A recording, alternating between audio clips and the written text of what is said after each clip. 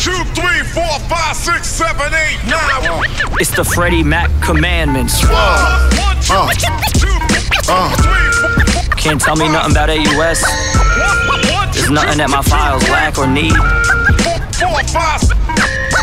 I got these brokers always on it. I ain't forget the brokers, my non-QM brokers. 1, 2, 3, 4, 5, 6, 7, 8, 9.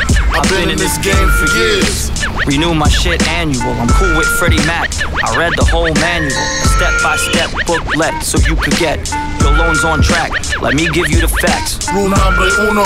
Always let LOs know how much dough you hold and where it goes.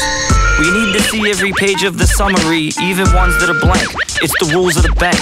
Number 2. We always need to know your next move. Don't you know Tidal is running these searches on your purchase? Secrets aren't worth it. I done squeezed plenty tough loans through, as long as I know the truth. Number 3. Never trust the first LE. Those fees will never pop up unless the loan's locked up. If you would have asked us, shit, I'd have unmasked them. Now you coming out of pocket, cause Google sent you the rocket. Number 4. I know you've heard this before.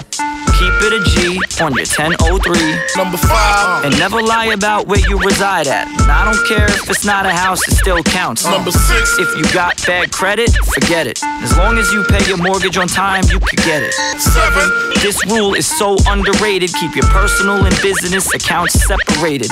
This is how we exclude those 2 whips from the dealership, or else the ratios won't fit. Number 8. Careful who you do your taxes through. Those cats might save you money, but they not like Lou. Number 9. Should have been my number 1 lesson. If you ain't ready to buy, keep the taxes on extension. Your tax guy's legit, there should be no objection on that 179 or the straight line section. And number 10. A strong word called cosigning. Strictly for necessity, a temporary remedy. If they ain't got the exit plan, say hell no. Or we gon' send out Cruz or Lou if they run low. Follow my lead and we could get the ball rolling. If not, excuse me, I'm sorry if I was imposing. Try to be gentle and a little thought-provoking, cause we all want what I'm proposing. You can pass, cause if I'm not for you, I'm not opposing.